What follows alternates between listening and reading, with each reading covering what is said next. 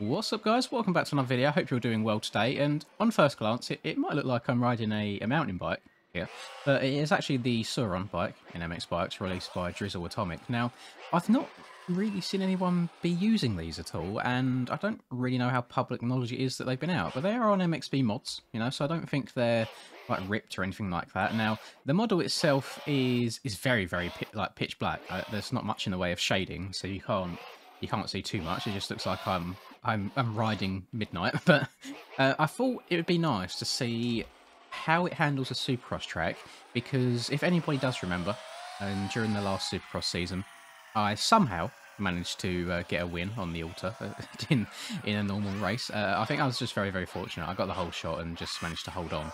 And to be fair, that one round was the one round where you basically had to double your way around the entire track. It was a little bit boofed, and I think even Stone knows the scaling was a bit weird on that one. But I'm going to see how the Sur-Ron compares just to the Alta. I know they're very, very different bikes. They're both made for very different purposes, but you know what? They're both electric. They both got knobbly tyres, and they can both ride in dirt. So we're going to see how it goes. Now, I've put the mapping on this to map mode number 3. You get mappings 1, 2, and 3 for this. Which I believe is the fastest. It's not like the Alta where it's got like overclocked and stuff and it's really obvious. So I was just doing a little experimenting before I started recording, and in my personal opinion, I think map 3 is the fastest one. Straight off the bat, in terms of top speed and things like that, it's definitely no comparison to the Alta, but I'm hoping that maybe it will make up for it in handling and acceleration. Because I feel like even on overclock settings, the Alta really doesn't pick up too well, which is really strange. So, like, from a dead stop, it's not too bad.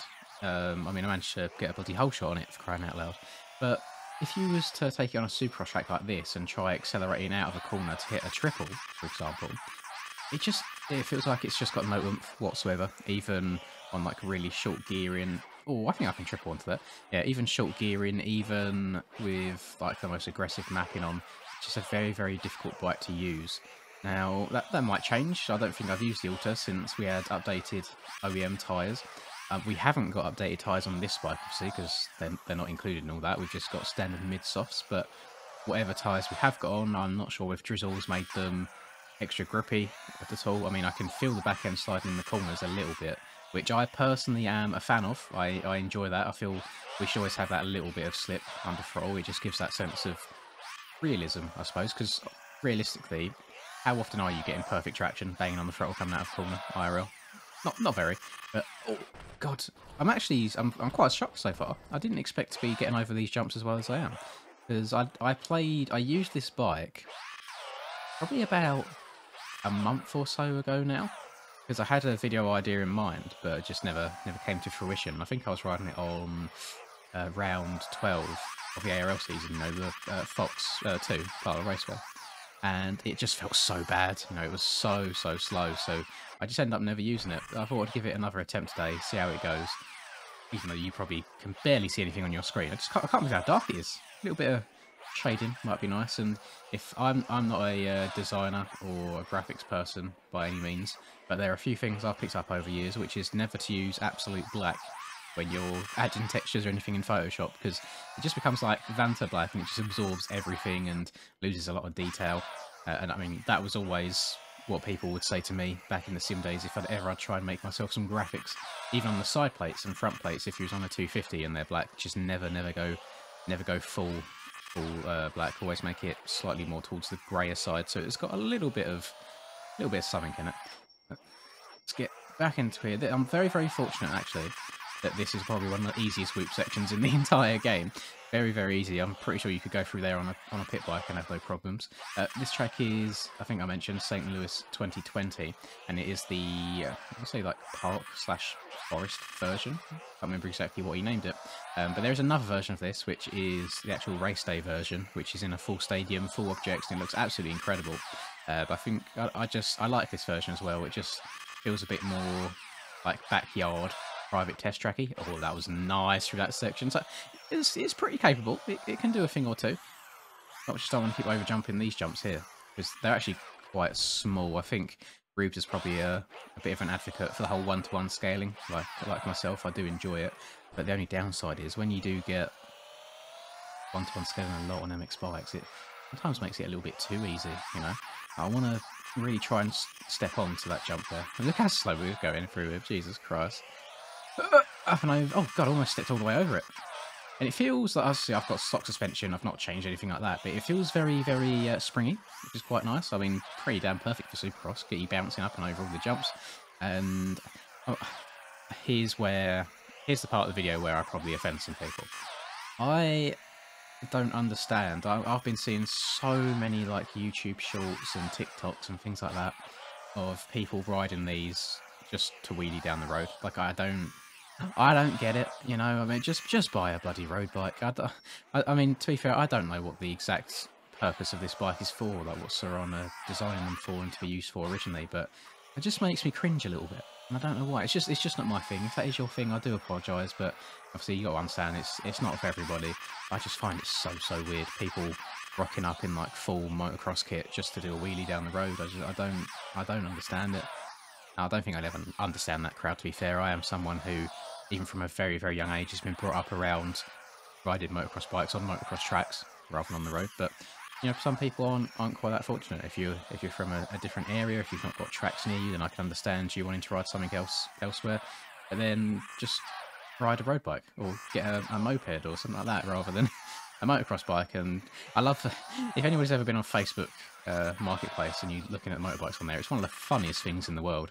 Just oh yeah, freshly rebuilt, got 2 hours on it total, starts every time, has a pink power band in it, full chrome, blah blah blah. It's so bloody funny reading it. And you have a look on it, and the bike's just been absolutely ragged and got bald tyres where it's been burnt out on the road, and oh god, it's such a laugh. I would even advise, even if you're bored and need something to do, if you're not looking for bikes in general, just go on the Facebook Marketplace and have a look. There are some very, very weird and wonderful posts on there.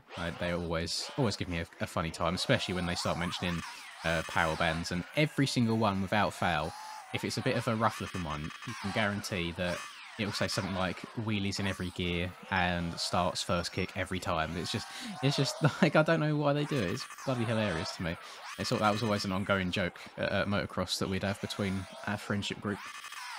Oh, that back brake! You know, I'm having a bit more fun on this than I thought I would do. I thought this would be a little bit more painful than it is, but it doesn't seem too bad. Now, obviously, being an electric bike, you can't choose how much fuel or charge you have in it to make the bike lighter at all, even though, I mean, I'm sure having less charge, electricity doesn't weigh anything at all, so it wouldn't make any difference.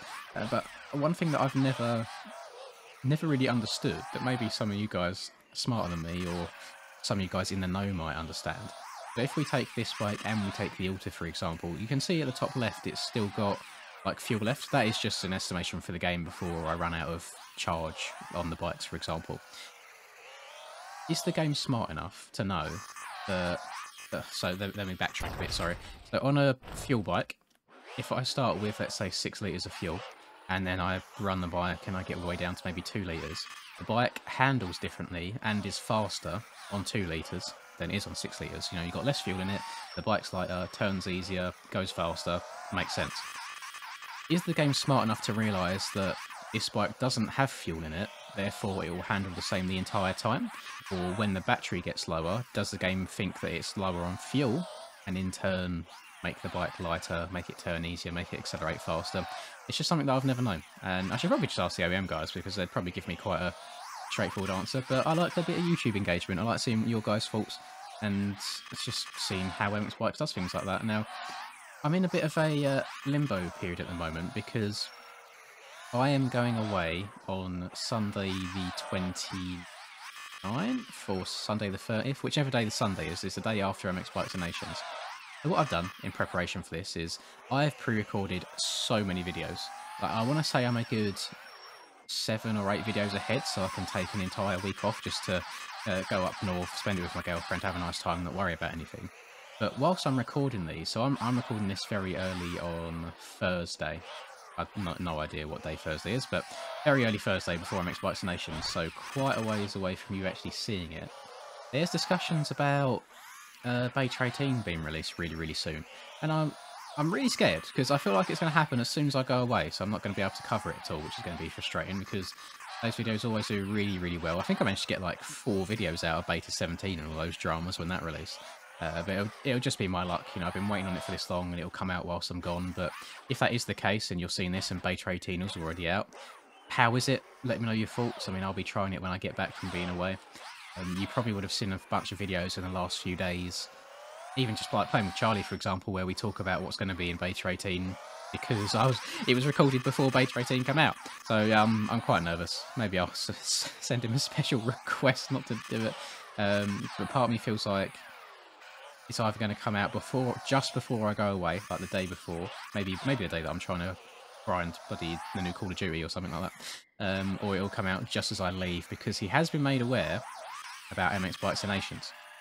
Rubes has told him and Insane has told him, so I think he's avoiding doing it on the Saturday.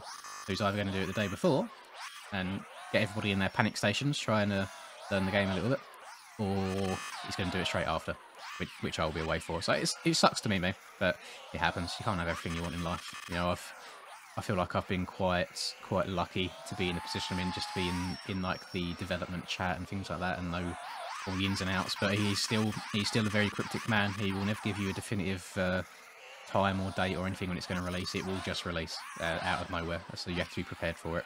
But I think if you've kind of been watching me playing here in the background, I've not really had much drama. I've had the occasional crash here or there where maybe I've got a little bit overconfident, tried scrubbing too hard, or tried jumping a jump further. I think it's a very capable bike. I wouldn't say that it is quite on the level of the Alta. I think the Alta is still king, still supreme. But I think as well, I kind of expected that going into this. You know, the Alta is more built for motocross, where the Sur-Ron isn't really. I know Drizzle Atomic, the guy that released this, he is 100% more of a bike life wheelie guy anyway.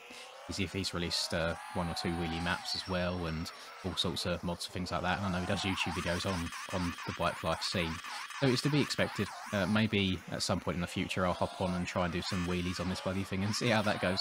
But overall, I think that'll do it for me for this video. If you want to download the bike, I'll put it in the description for you. It's on MXB Mods, so it's nothing dodgy or suspicious at all.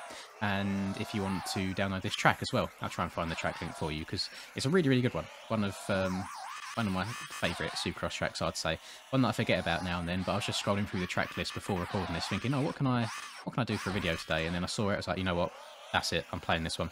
So I'll leave you a link to this, and the race day version as well, if you want a full-on stadium and objects and such.